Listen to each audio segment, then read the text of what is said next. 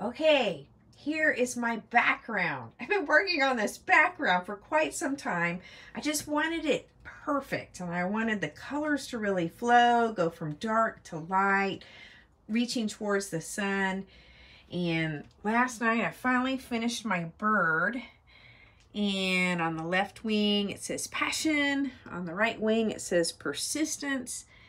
And I just love this background. For some reason it kind of gives me a happy 1970s vibe. Just really colorful stuff. But this is what I want to show you. Ta-ta. So it's this arrow somebody gave me. It was a wooden arrow, and I thought, I'm gonna make that into a tree.